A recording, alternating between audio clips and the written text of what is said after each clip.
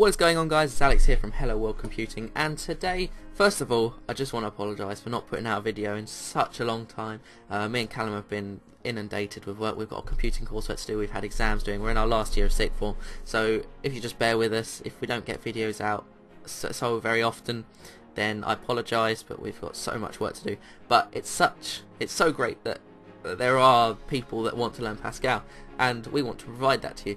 So today we're going to be going over if statements. Now, if statements allow the user to compare a variable with a set parameter, and for example, you could say if something is equal to something else, then it will do something, but if it's not, it will run something else. That'll be your fallback. You can use all the different operators, so say you're using integers. If something is greater than something else, then do something, but if it's not, go to your fallback. So I'll show you the syntax, and then I'll show you how it can be used. So if we just drag these in, okay, so remember, file, new program, and then we'll cut this stuff you don't need, put in a read line, check it runs.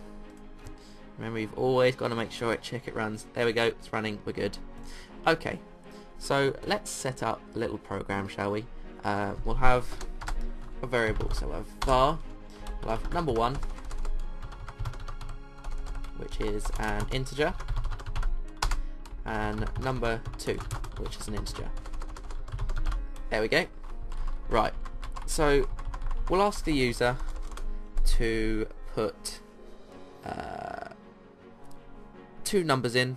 So we'll start off with a write line, and we'll say please enter number 1, and then we'll read line whatever they put into number 1. There we go. Like that. And then we'll write line again. We'll say please enter number 2. We'll read line number 2. So that is asking a user for two numbers. They can be anything. Right, so we'll create a write line, just put a space in between that just so we know what we're doing. So the if statement, I'll show you the general syntax of it. So it's if, and then it'll be your variable, so we'll just do if number 1 is greater than number 2, then begin, end, and then what you have to do is you have to get rid of that. If you want to use the else, after you get rid of the semicolon after the first end, else, begin, end again. So in the first begin end, this is where you will do it if the if statement is true. So if number 1 is greater than number 2, we will write line number 1 is greater than number 2. And the fallback, if it's not true, we'll write line number 1 is not greater than number 2. So as you can see, it's going to compare these two variables. So if number 1 is greater than number 2, it will say number 1 is greater than number 2. If it's not greater than number 2, then it'll say number 1 is not greater than number 2. So let's go ahead and run this. First of all, we'll make, if we just put it down here, first of all we'll make it so it is greater than number 1.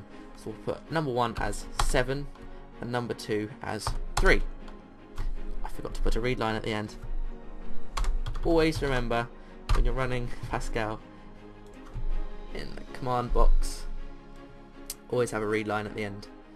Okay, so we'll put 7, 3, there you go, number 1 is greater than number 2.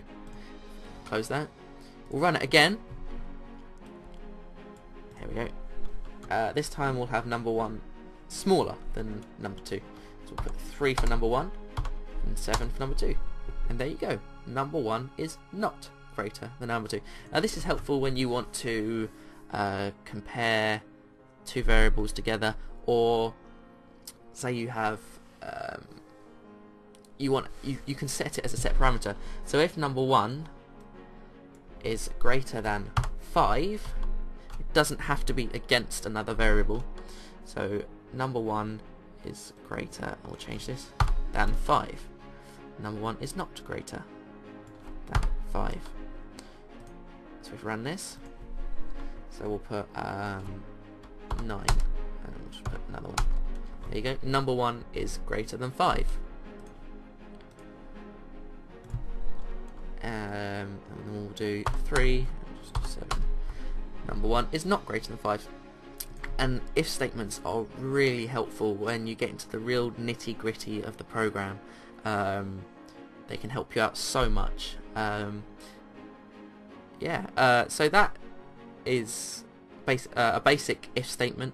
It can really help build really good programs. So stay tuned for the next episode of Hello World Computing.